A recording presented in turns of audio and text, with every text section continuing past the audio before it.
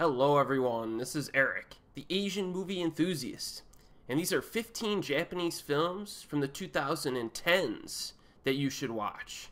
Let's do it. Confessions, 2010. This is a drama with a little bit of horror in it. This compelling film takes place subsequent to a murder perpetuated by middle school students and focuses on the emotional and psychological effects on the students and parents in conjunction with the complex act of vengeance that follows the incident. The camera work, visuals, and lighting are gorgeous, creating a soft but ominous mood. Acting, direction, and editing are also top-notch, and there are some great surprises and intriguing plot lines to enjoy. The script writing, in particular, is outstanding, and how it develops and explores the various characters, one of whom is basically a sociopath.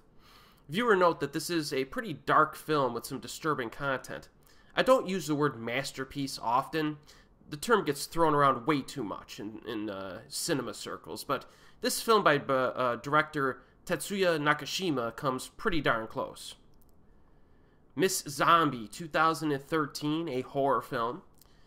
This film takes place in a reality where zombie infections have many different stages, and full-blown zombie transformations take years to complete. Zombies with a low virus count are used as household servants, since they are relatively harmless if fed properly. One such zombie woman is the focus of this story. Spectacularly shot in black and white, this is an art house film that plays with genre expectations. The zombie is used as a protagonist that quickly earns the viewer's sympathy through a referenced backstory, as well as the fact that she is consistently harassed by humans. There's also an interesting family dynamic involving the little boy. The lead actress, Ayaka Komatsu, gives a great silent performance. Pacing is glacial, and there is some repetition in her daily routine, but there is a lot of character development along the way. It's also disturbing on a psychological level. Impressive stuff by director Sabu. Shoplifters, 2018, a drama.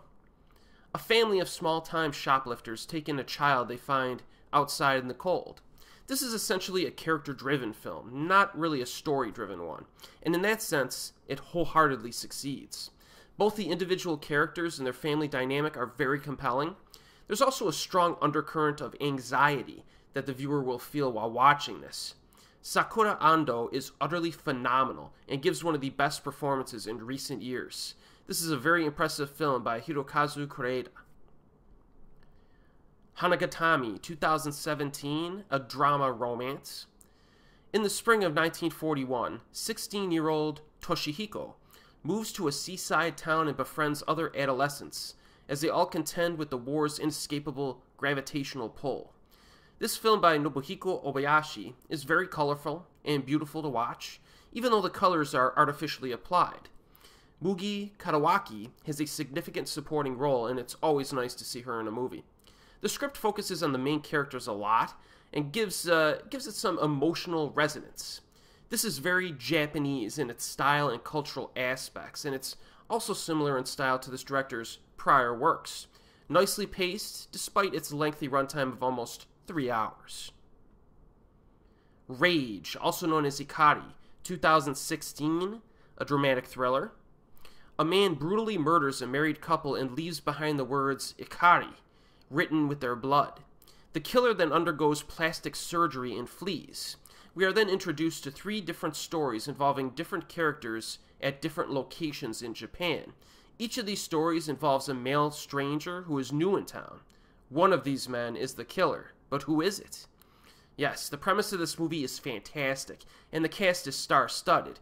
Satoshi Sumabuki, Aoi Miyazaki, Suzu Hirose, Ken Watanabe, Kenichi Matsuyama, Go Ayano, etc. There's a lot of suspense in this one, and that suspense is earned and generated from feeling worried for the safety of all of the characters, because you're not sure which one of these outsiders is the killer. Even more interestingly, there's a flip side to that coin, because you begin to care for the 3 male suspects. There's a lot of multidimensionality to the characters, and there's also some hard-hitting social commentary. Not a particularly violent film, but there are a few scenes that are quite disturbing in this film by Sang-il Lee. Why Don't You Play in Hell, 2013, a comedy drama action flick.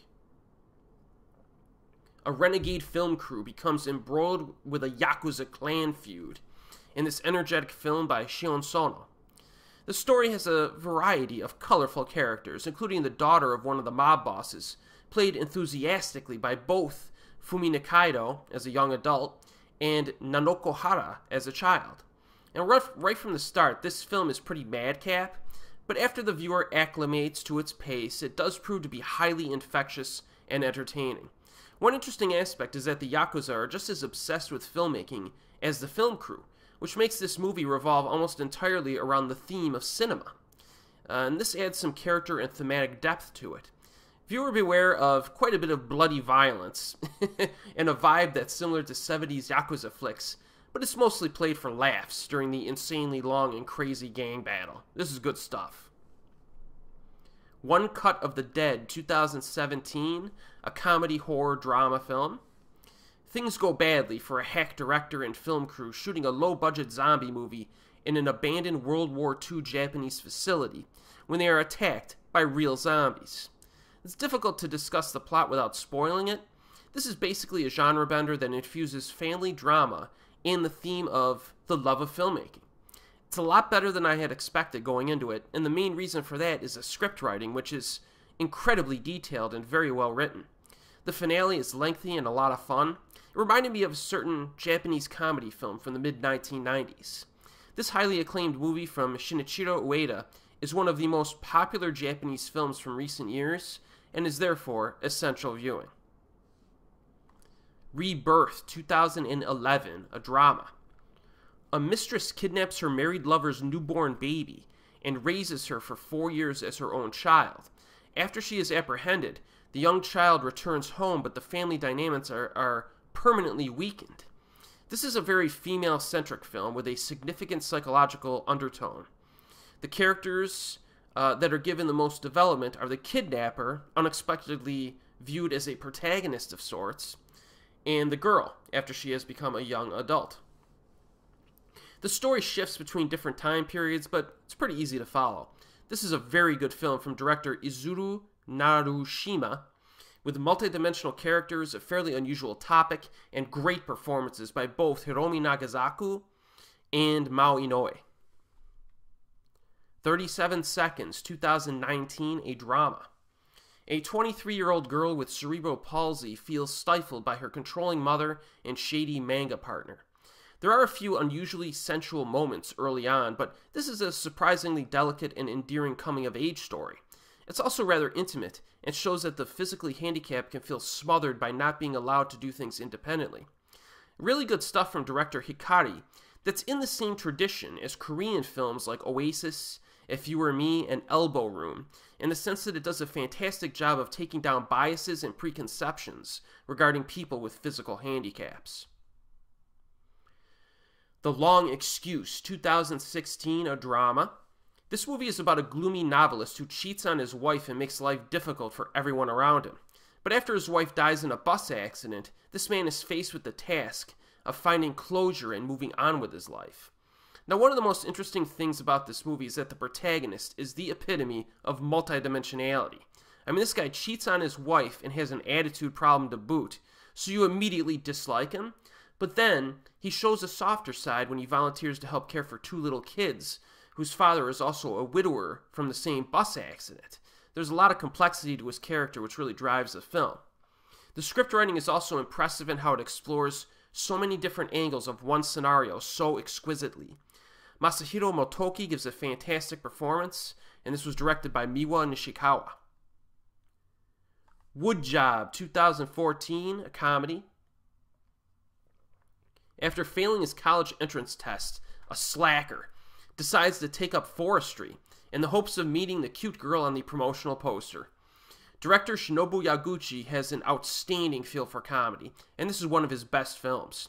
This is hilarious and charming with a very laid-back style of humor. Shota Somatani, Hideaki Ito, and Masami Nagasawa are a great trio of leads who play off each other very nicely. The script also provides an interesting look at forestry, and there's some cultural content as well. One of the most appealing and purely entertaining comedies in existence. Wet Woman in the Wind, 2016, a sultry romantic comedy, when a successful but tired Tokyo-based playwright who has sworn off easy women and casual encounters takes refuge in the countryside. His plans are disrupted by a rather, I guess you could call her a horny woman who peddles fast into his life and is unrelenting. There are some very lengthy and rather graphic sex scenes in this film, but the blend of sex and humor is risque enough to be offensive to some viewers, but ridiculous enough to be amusing for others. So it all depends on where you lie here. This film by Akihiko Shiota is far more interesting and fun than I had expected. And the reason for this is the nuanced interaction between the lead characters outside of the bedroom. This girl plays psychological games with people, which leads to some crazy dialogue at times. Some of the conversations are shot without edits, but the fluid camera work keeps it visually interesting. While not quite as stifling in its sexual tension as this director's earlier film, Moonlight Whispers, it does have some similarities and is a nice surprise with a number of hilarious moments. This is probably the best film in the recent Nikatsu Roman porno reboot project. The Cowards Who Look to the Sky, 2012, a drama romance. This film by Yuki Tanada is an impressive exploration of relationships, sexuality, and coming of age. The focus is mostly on a wife who has an affair with a high school boy. Some interesting relationship dynamics and dilemmas here, including the problems of infertility and pressures for a wife to have children. There are also a few surprises to be had, and a study of some other related characters, including a high schooler who has trepidations regarding his future. Performances are great, and this film bleeds quality from start to finish. Viewer note that there are a few sex scenes during the opening half, but this is good stuff. Birds Without Names, 2017, a drama thriller romance. Tawako looks for love in all the wrong places, engaging in relationships with men who treat her badly and use her for sex. She shacks up with a male friend, but certain events lead her to investigate the disappearance of a former lover. Yu Aoi is fantastic in the lead role. She gives a gloomy and intense performance. This is definitely one of the darker films of her career. Nicely directed as well, with a naturally evolving storyline that is legitimately interesting. One possible flaw is the ending, which I thought was a bit melodramatic and drawn out, I guess you would say, but this film by Kazuya Shiraishi is certainly worth checking out. River, 2011, a drama. 3 years after losing her boyfriend in a random killing, a woman returns to the shopping district where the murders occurred and interacts with a variety of strangers in her attempt to move on. This impressive film opens with a 14-minute unedited introductory shot of the protagonist walking through Akihabara and interacting with a photographer. In addition to good character development, this is also a very interesting look at Japanese culture. I really like the camera work and how the shots were framed, because they captured urban Japan very well. Some lengthy images of the tsunami-devastated towns are pretty insane as well. Performances are solid in this film by Ryuichi Hiroki. So there you have it. 15 more, or I should say 15 Japanese films from the 2010s that you should watch. Now the titles for the films in this video are listed in the description box below. I'm not providing availability information in this playlist because most of these films I saw a while back. Availability has changed over time. Usual method for checking availability is Google, so be sure to check out any films that seem interesting to you. And I have reviewed some of these films on my channel in separate videos, and I know I give availability information in those videos if you're interested. Tons of good stuff on this list. And as usual, I'm going to provide a part 2 to this video and give you 15 more Japanese film recommendations from the 2010s. So look out for that list in the near future. And check out some of the prior videos in this playlist. I went through each decade, going back to the 1920s. So the next video will be the last video in this particular kind of mini playlist. So you'll have 200 Japanese film recommendations from the last 100 years to check out. Maybe I'll do a summary video at the end and we'll just talk about it in general. And as always, we'll see you next time.